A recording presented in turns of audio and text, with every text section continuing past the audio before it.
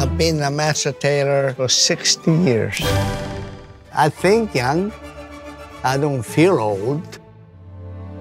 The way I got into tailoring is in the old days in Italy, there was only grade 5 elementary education. That's all there was. Either we go to work to the farm with your mom and dad, or they will send you to an apprentice. And the other choice is you could go to the monastery and become a priest. I didn't like that idea, so I chose tailor shop. But if you don't interrupt my conversation. Figaro, Figaro. Figaro, Figaro, Figaro, Figaro, Figaro, Figaro, Figaro. I am 27 years old. I am an apprentice tailor to my father. I've been working for my dad for about 3 years now. And in 10 years, I see myself running the shop. Hopefully. Your weight? Successful.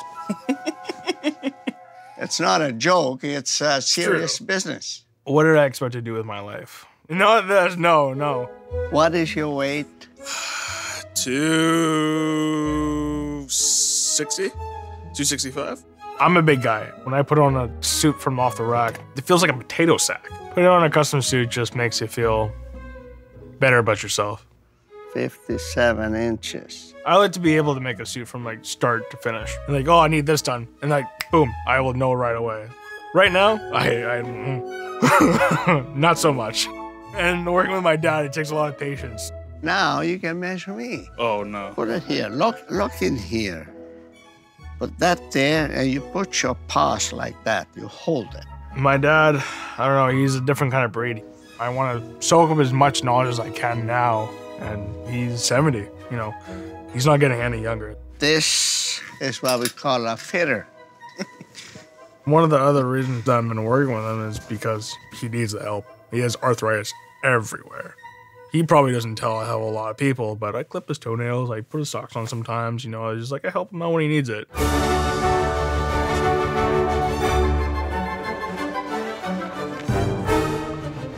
Back to work.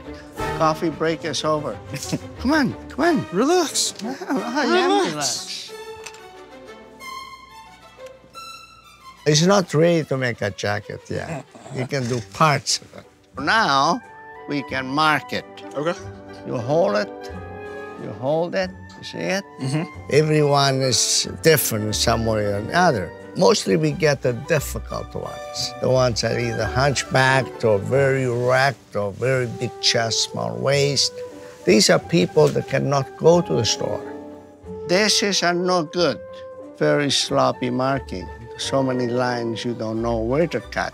There's no room for screw-ups. There's no, well, Okay. Yeah. I'm probably the last of the Mohegans that can still do that kind of work. 5 3/4. 5 3/4. Cut it.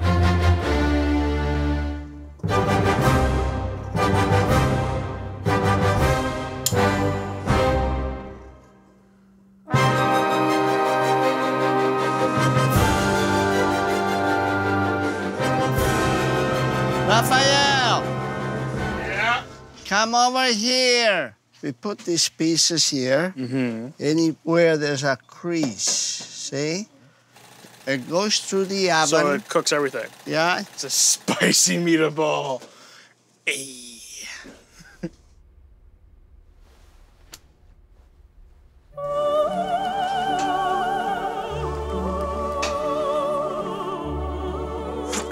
Oh, shit. If I can thread the needle here, I will be surprised. When you have Senor Cocco hovering around you, like the amount of anxiety that he gives you when he's just right there, oh. This way, okay? Mm-hmm. All right.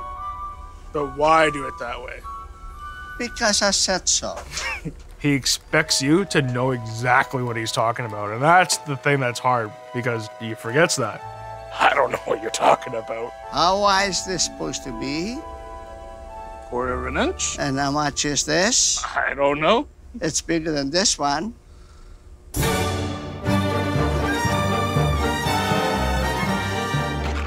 Take this out, the shoulder pads.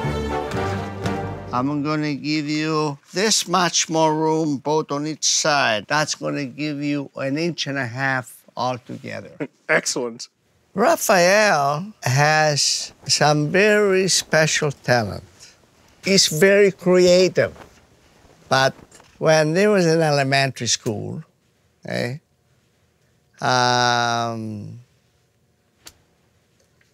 he was considered a bully. He was in grade 4 and having difficulty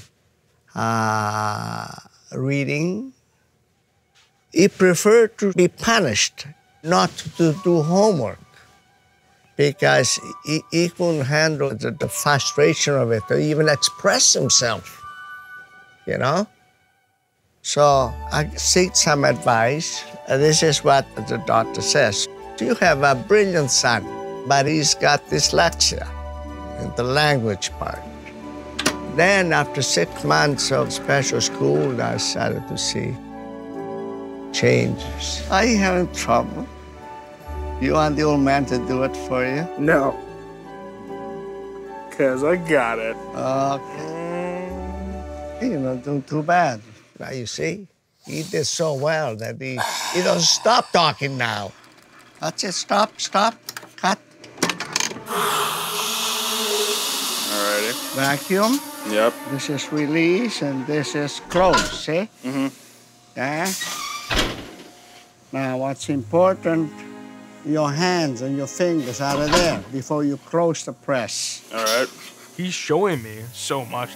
Trying to take it all in, sometimes it's a little much, but I'm hanging in there. Get your paws out of the way.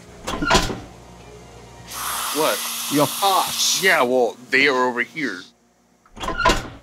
Get your arm Do away. that. And then dealing with him, that's the biggest part.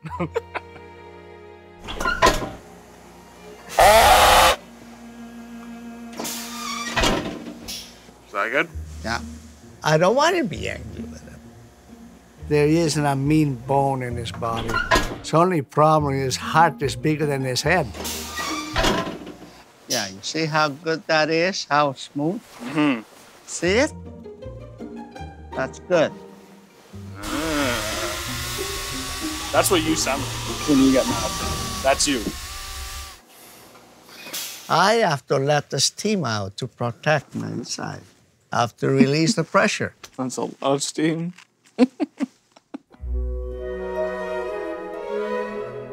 This is the final step. That's it? Now cut it. No, you don't cut the button.